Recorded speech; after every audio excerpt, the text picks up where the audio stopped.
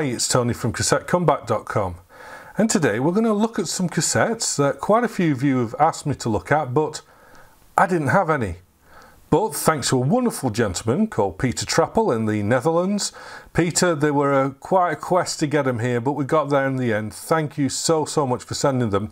We're going to have a look at some JVC. Now, according to VintageCassettes.com, JVC only really sold their cassettes in Europe around 1990, 1991. There doesn't seem to be any other entry. There is for the USA and there is for obviously Japan, but not many for Europe. And I've got to be honest, I don't remember really seeing many JVC cassettes at all back in the day.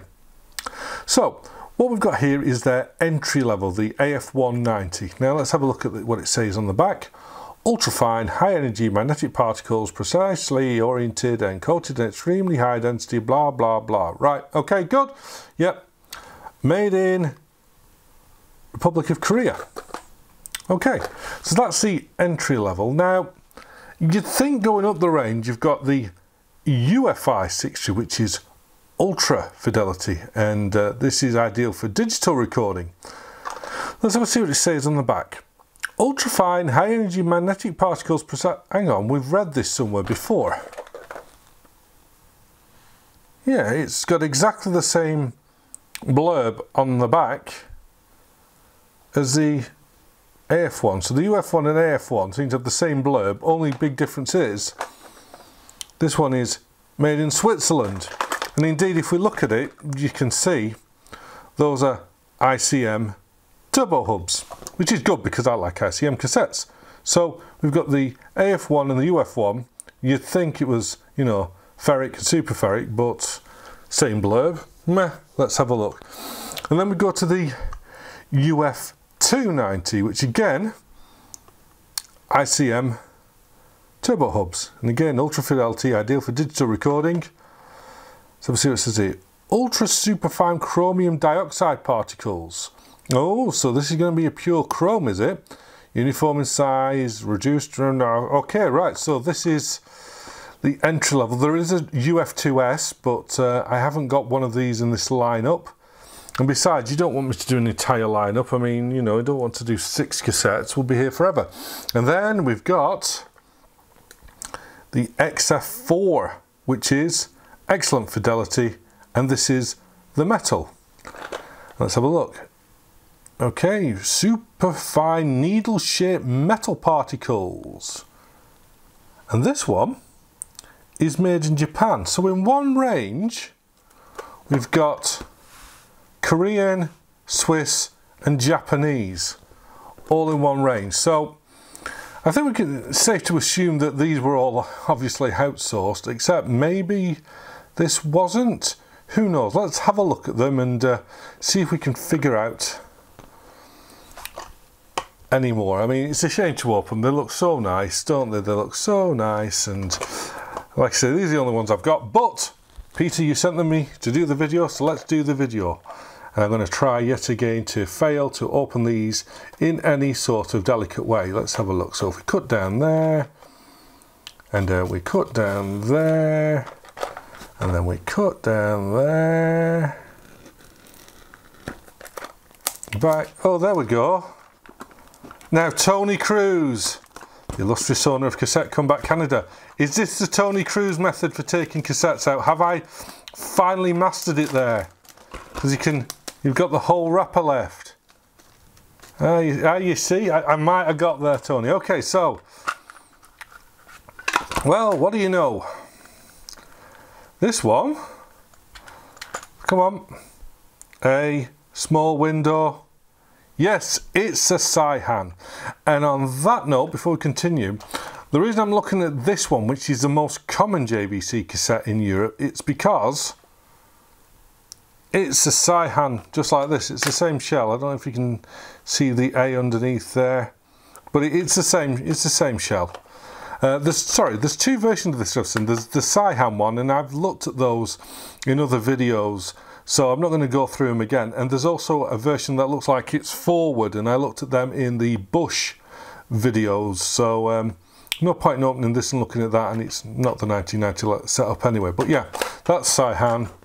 This one is Saihan. Let's have a look inside. We've got the stickers, J-card, anything. No, it's just the yeah, usual stuff, but yeah, okay. Seems decent enough, and if it is just like all the rest of the regular Saihans, then should be a pretty decent tape.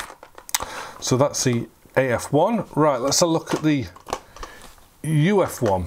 UF1, that was name of one of my classes I was in at school, Upper Figures 1. Anyway, let's see if I can do this one as delicately as the other one.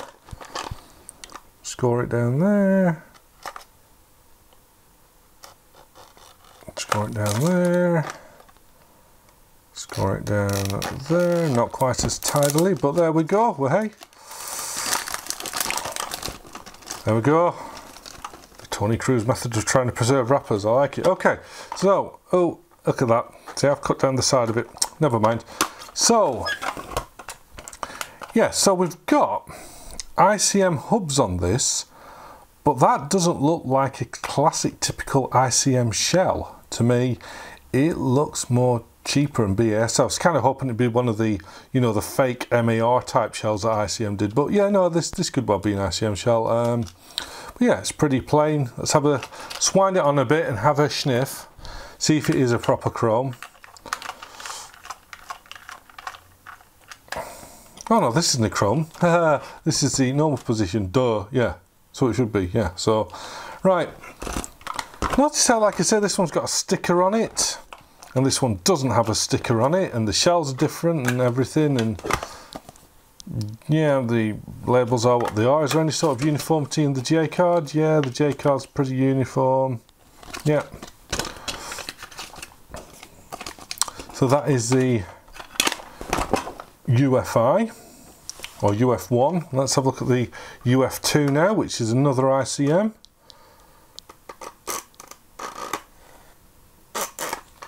No, bugger it. Right, there we go. Right. So again, this seems to be basically the same shell and hubs, the UF2 and the UF1. This one, let's see if this one's a pure chrome, I should say. Very black. Oh yeah, there's definitely a sniff of chrome there. So because it's ICM and they didn't make their own tape, it's probably going to be BASF or AGFA in there. Let's have a look at the, yeah, and I imagine this will look just the same on the inside. Yeah, pretty much.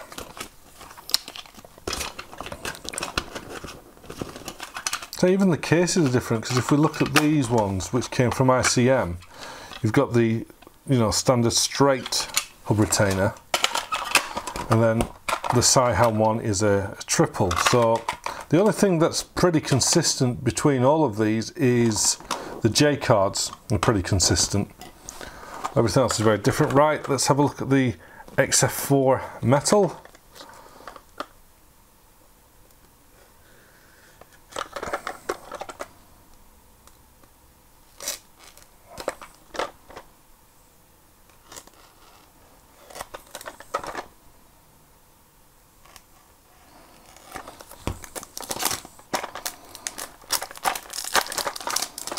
Okay, nice and clean off. Right, so now, okay, let's have a look. So the shell is different. There's like that little triangular marking on there, which isn't on this. It's a slightly different colour. Yeah, so the shell's different. The hubs I don't recognise, to be honest with you. So it could be that maybe this is, since it's made in Japan and it's got hubs I don't really recognise, this could be a genuine JVC made cassette. If it's not, please do put in the comments why I'm wrong, but it could well be a genuine JVC cassette. And again, let's have a look in the, yeah, you see the label sheet's different again to the other ones. This one's all tape handling, you see. What's the point of that? I mean, okay, I mean, normally you'd write your J card like this, but you could turn it inside out. Could have put this there, but then they've just got tips on handling the storage. Full-time line, oh, okay, so this actually isn't a European version. It looks like this is the American version of it.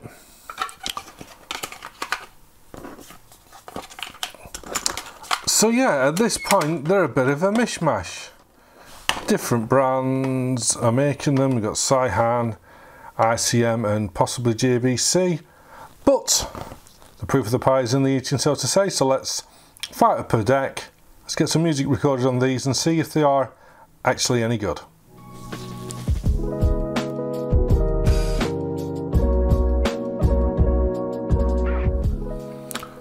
Okay, so I have the AF1 already biased up in the Revox. I'm going to record this around 0 on the Revox, and because this isn't a Dolby scale deck, that's about +3 Dolby scale. So I've got a bit of music now. It's a nice little piano-y one called Marigold. Let's see how the AF1 performs.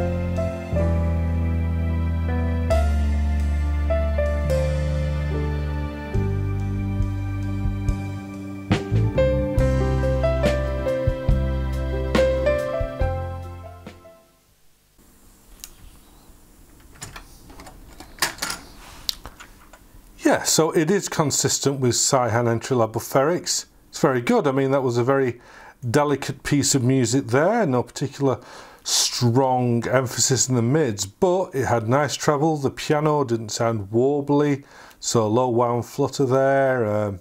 The bass was there. Yeah, this is a very good cassette. I mean, you know, it is the classic Saihan. I mean, I think 1990, this is as early one of these as I've seen, and it has got nice rich brown tape in it.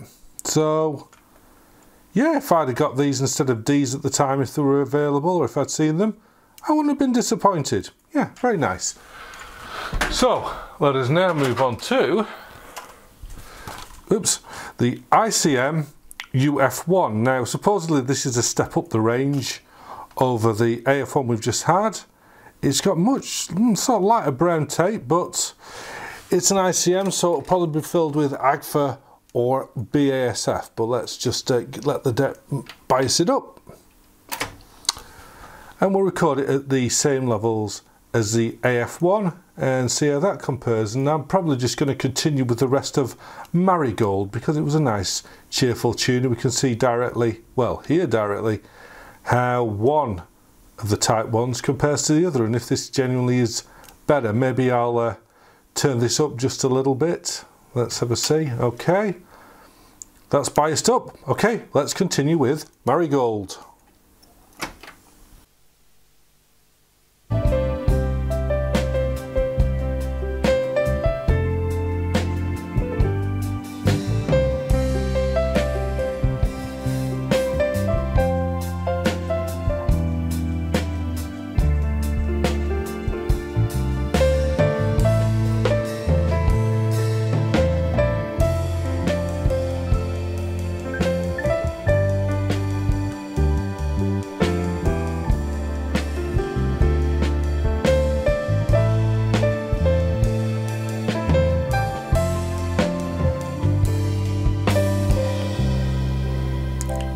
Okay, let's crank this up a bit.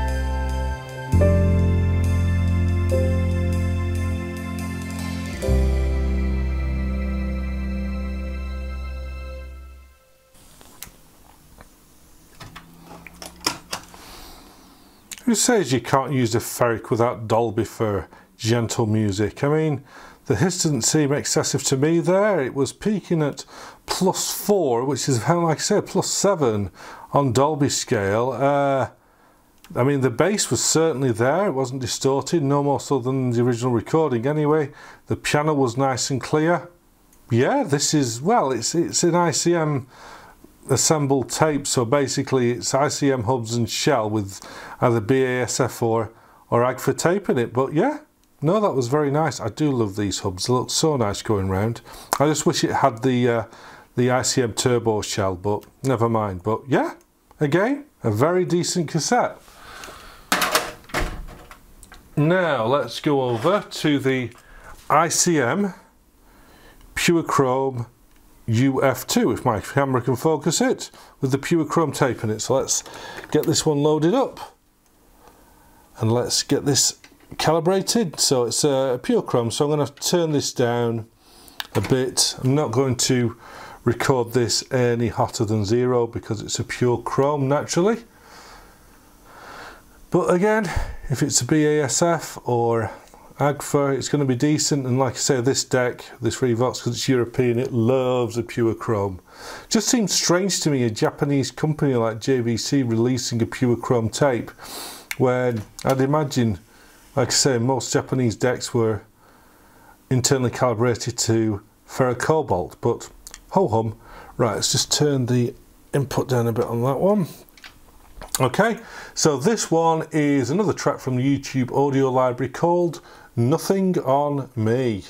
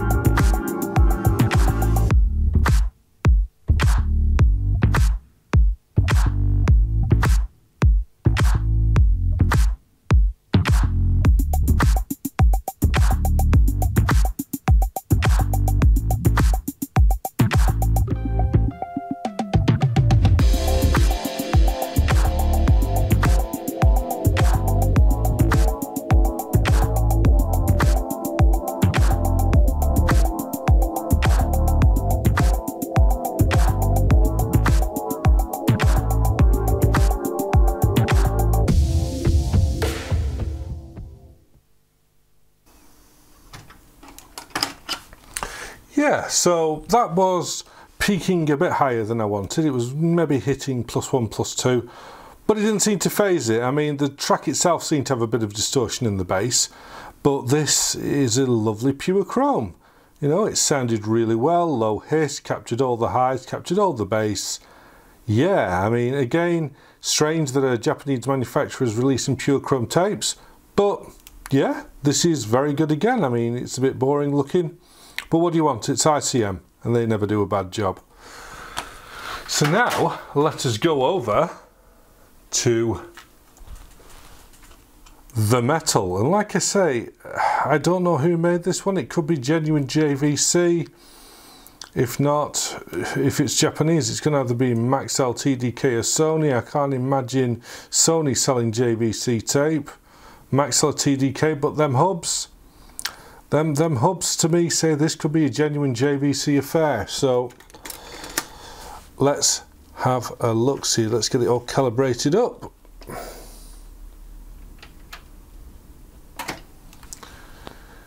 Push this one a bit. I'm going to push this one maybe to about, let's just take the input level a bit up when it comes into maybe +4, which is like +7 Dolby scale, which is plenty for a metal.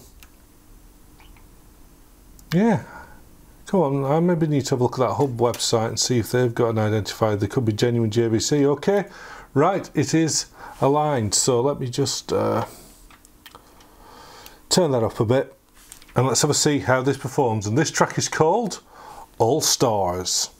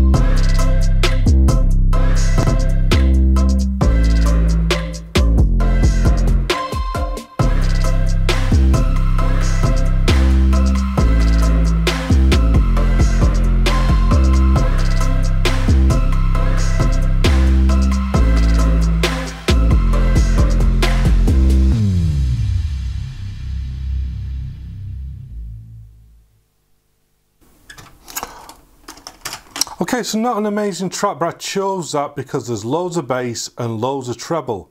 And it got it. I mean, if I was being ultra critical, I mean, I'm listening through my Audio Technica headphones today, but it seemed like it was losing a little bit of top end. And like I say, that's at +7 Dolby scale. The shell is a little bit low rent for a metal, to be fair. I mean, it just looks like an entry-level ferric sort of shell. But nice deep black tape, no dropouts, not the best metal I've ever heard, but it all depends on price. If these were being sold cheaper than, say, an MA or an MX, then yeah, it wouldn't have been a bad buy. But, yeah, not the most spectacular metal level, but very decent all the same. So, I'd like to introduce Club Cassette Comeback. Why would you want to be a member of Club Cassette Comeback? Well, new videos will be advert-free and exclusive for Club Cassette Comeback members 5 days before the general YouTube viewing public. Cassettes used in the videos will be given away as prizes to Club Cassette Comeback members. A credit on the videos will be given to you when you first join the club. On the Cassette Comeback web store, new arrivals will be available to Club Cassette Comeback members first before being sold to the general public. And on the Cassette Comeback web store, special discounts will be given to Club Cassette Comeback members. So how do you join this club? Well, if you spent £150 in the last 12 months on the web store, you should have already got your email showing you how to join. As the time goes on, if you hit that threshold, you naturally will be automatically made a member. The other way is to subscribe to my new Patreon here. New Patreon subscribers also will get an email telling them how to get into Club Cassette Comeback. So if you think I'm worth the price of a coffee a month for the work I do, then please do join up. Otherwise, thanks for listening. The truth.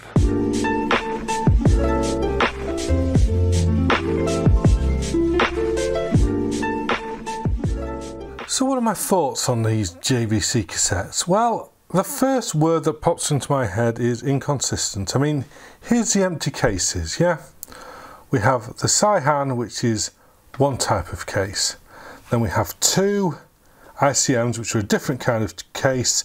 And then we've got the third one, which is a different kind of case as well. And then if you look at the printing, these have this part in black, but the ICMs have them in grey, and the labels are all different. Inconsistent. And if we look at the cassettes themselves, you know, if we look at, say, this one, which is the Type 1, it's got the same sort of low rent look as a metal. I mean, this is the most low rent metal apart from maybe the late Maxell metal CDs, which came in a UR shell. But this is pretty unspecial looking. This, apart from the ICM hubs, is pretty unspecial looking too. So, I mean, we've got the AF1, which is a very competent, very decent Type 1, and if this was the same sort of price as a D or UR or HF, it had a fair crack at it. Now, let's see if we can pop these back in. See if it is possible. Hey, look at that. Hey, the Tony Cruz method, who knew? These ones, you know, it's supposedly a step up from the AF1, but this is no AD. This is no HFS. You know, this is no UDI. It doesn't look it. It may well perform like it, but again, it just looks low rent compared to its competition. And like I say, because I never remember buying these in the day or even seeing them, I don't know if they were significantly cheaper, which would have made up for it. I really don't know. But again, that doesn't stop it being a competent performer. Come on, there we go, right, sort of there. The Pure Chrome, again, a lovely performer, but yeah, it's in a cheap looking shell. I'm not saying it's not a bad shell, but it's just in a cheap looking shell.